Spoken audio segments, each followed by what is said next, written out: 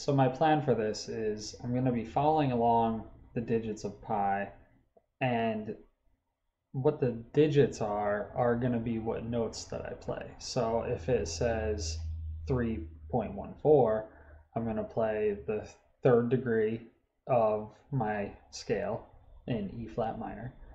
And then I'm going to follow it with the tonic, which is represented by 1, and then the fourth degree of the scale, the 4. When I see zeros, I'm going to interpret that as a rest note, so it's going to allow some breathing and dynamics in the piece. And when we get up to the digit 8, I'm going to play the octave of the root note, and 9 will be the octave of the second degree. So the first thing I'm doing here is I'm getting a really resonant sound design going. And then I'm going to be saving it onto all the notes that I need for this project. Now that all these files are saved, I'm going to move on to stretching them.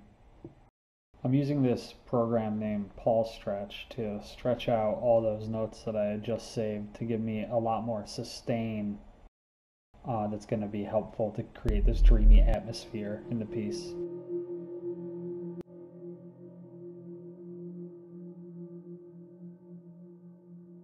In this clip, I'm creating variations for the 3rd, 4th, and 5th degrees of the scale by cloning them and pitching them down an octave.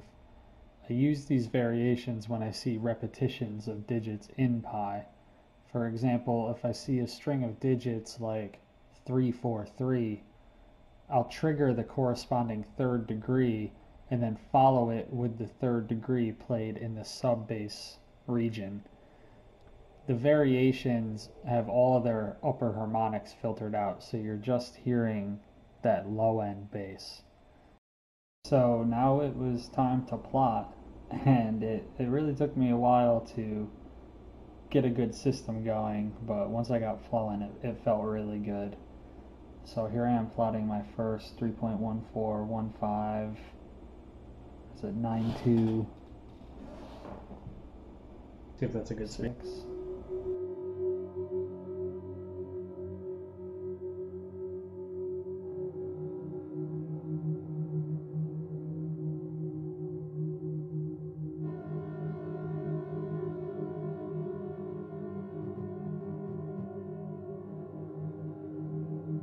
Right here you can see me making a slight tempo adjustment, and this 14 BPM is what I ended up going with for the entire piece. Okay, I think I've gone on enough about it and detailed it to the point where you should be able to understand it. The link to the full 70-minute piece is below. Enjoy.